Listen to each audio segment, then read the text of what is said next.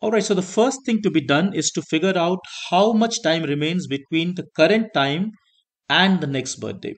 Well, remember in this program we have a date time object called the current time, which holds the time when the program ran.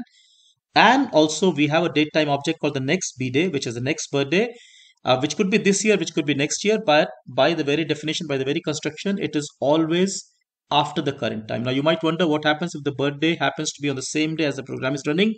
Remember, if the birthday is the same day, in fact your next birthday will be next year, right? So it's always going to be by definition, by construction, in fact, after the current time.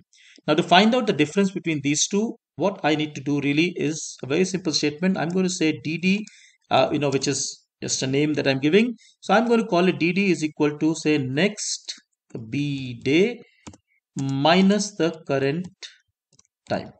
Now what happens here is quite interesting. Let's just run this small statement and we'll see what's going on. So I run my program again. It asks me which year your birthday was. So I say 1977, 1, say 31. Now this program is run, the dd has been created. Now if I click on d, if I enter dd here, notice it tells me dd is date time dot time delta 61 days 58649 seconds and then something in microseconds. Now what does this mean? As I mentioned earlier, dd is in fact what is called a time delta object.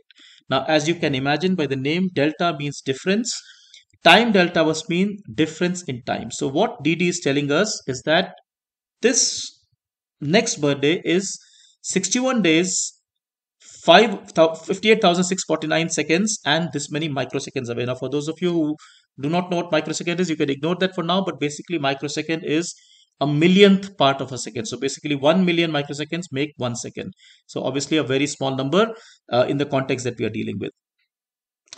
Now we can also look at this dd in a slightly different way. We could do print dd, and now what we see is something which is a little bit different, but it's actually similar. I'm going to tell you how this is similar.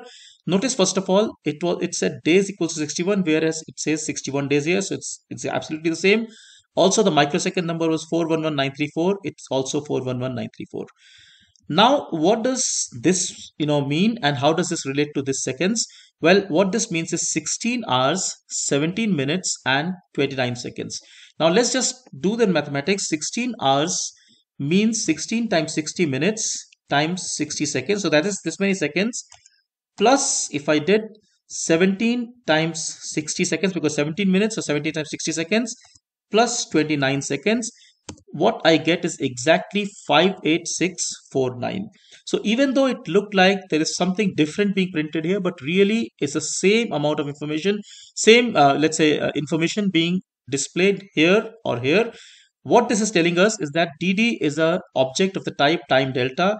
Again, like I said, this is basically difference of times, and the difference it's representing is 61 days 58,649 seconds.